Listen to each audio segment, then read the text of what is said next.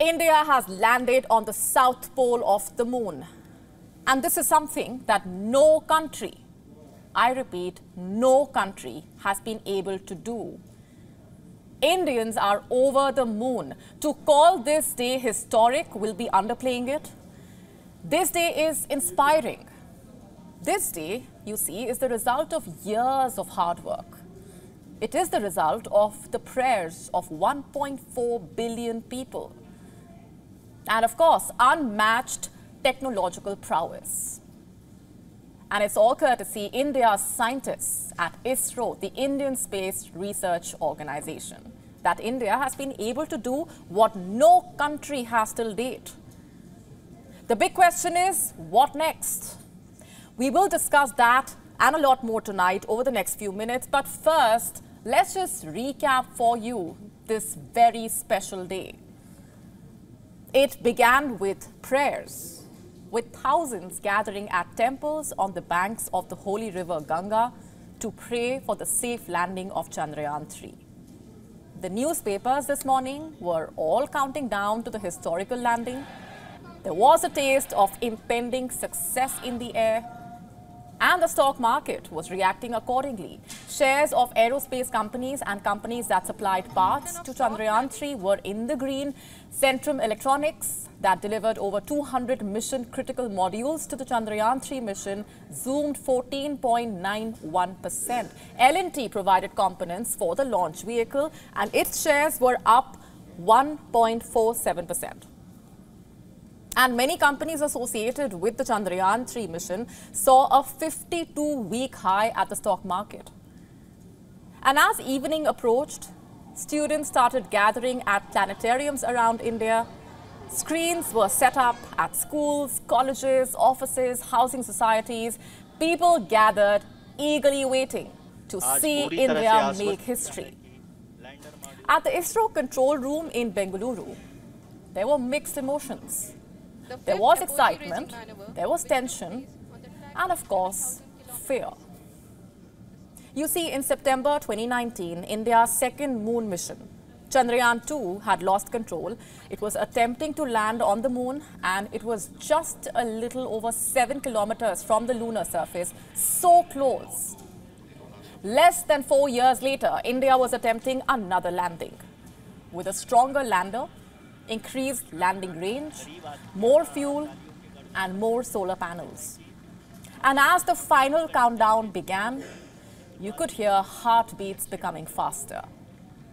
Tens of thousands of miles away in the lunar atmosphere, Chandrayaan's Vikram lander was executing a complex maneuver. It slowed down from over 3,700 miles an hour to almost zero. The lander was turning from a horizontal to a vertical position. And here in the newsroom, we all gathered around TV sets, our eyes glued to the screen, looking at the decreasing altitude of the lander. Also watching the descent via video link all the way from South Africa was India's Prime Minister Narendra Modi. The sensors that are updating at this point are providing confirmation of the safety of the landing site.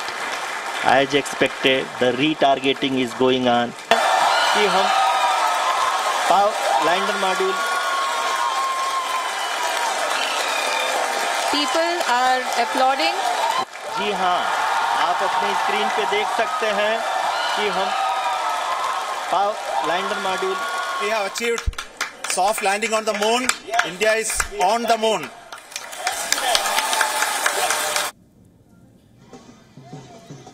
Celebrations, tears of joy, and a waving flag. That is how India made history and made its mark on the moon. Only 3 other countries have landed on the moon till date, by the way. The US, the Soviet Union, and China. But in all of these cases, the mission landed near the moon's equator.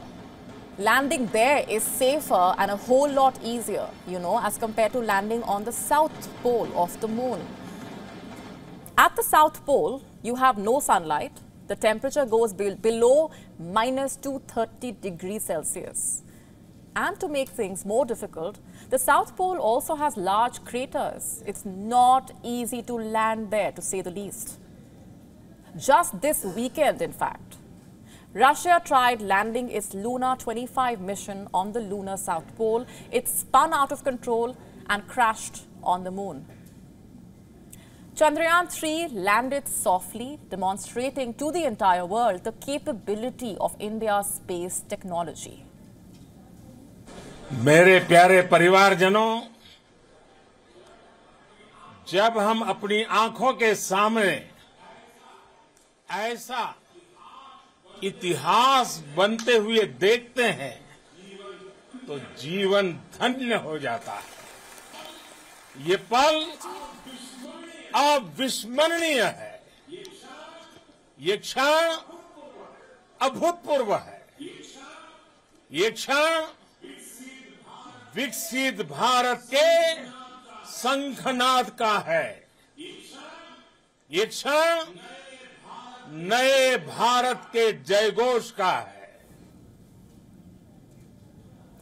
It is a moment of national pride, a moment that will be remembered by each and every Indian and will inspire generations to come. I want to tell you, and I want to thank you also for each and everyone who prayed with us in the last many days, who wanted this success to happen in ISRO. I thank all those people in all around the country and maybe beyond the country for their blessings and wishes and affection that he has given to each one of us for doing this work for the last so many years.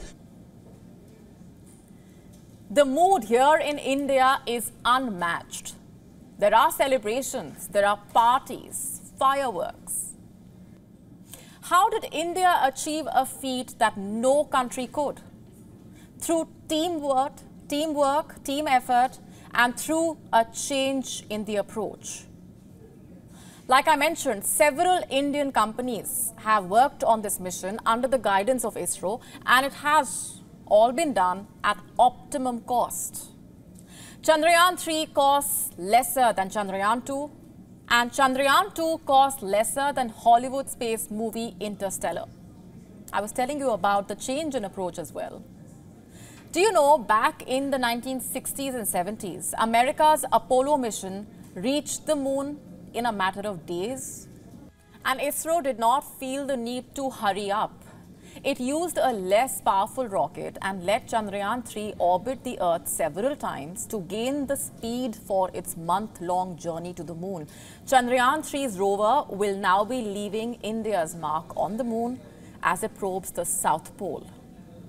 I don't know if you know this, but the wheels of Chandrayaan-3's rover Pragyan have the Indian national flag and ISRO's logo imprinted on them, enabling India to leave its mark as it probes the lunar South Pole.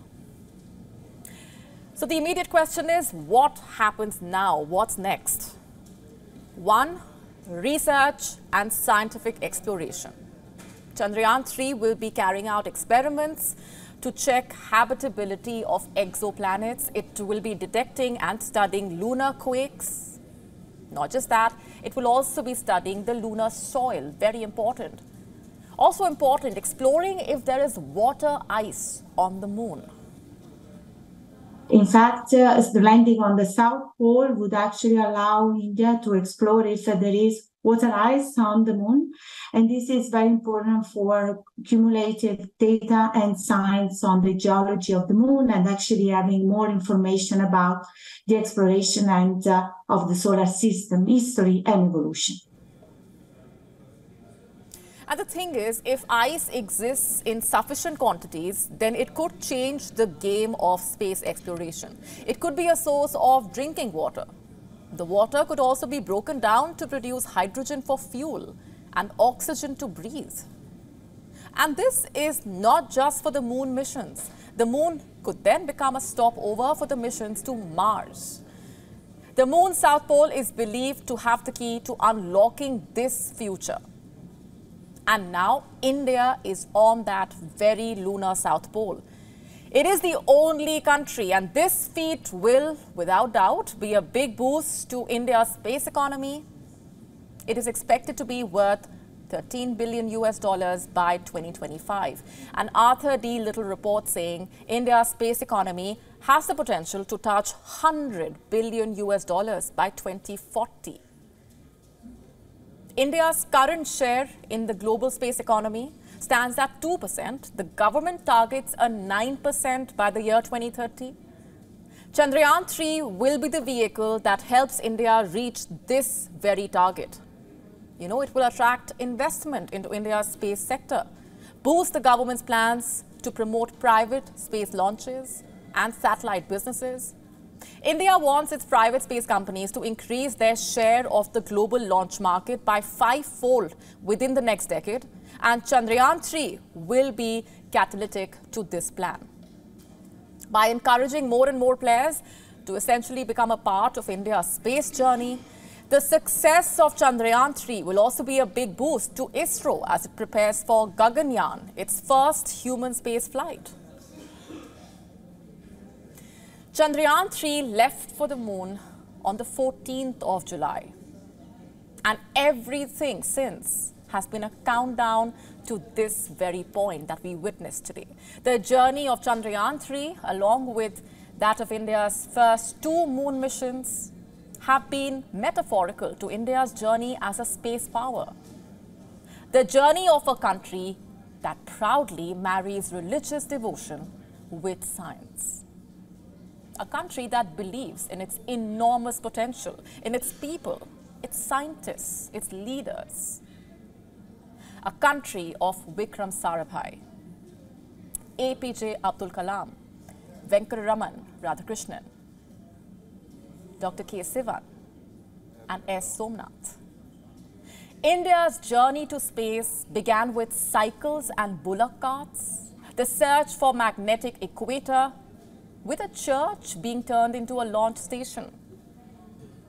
There were failures, there were also learnings, and many successes. And here we are, decades later, India is on the moon, the south pole of the moon, where no country, and I repeat once again, no country has been able to land. Chandrayaan-3 is the face of India's space economy. It is the face of unstoppable India and India's message to the world. You see, this is India telling the world that the moon is just the beginning. We are now available in your country. Download the app now. Get all the updates on the move.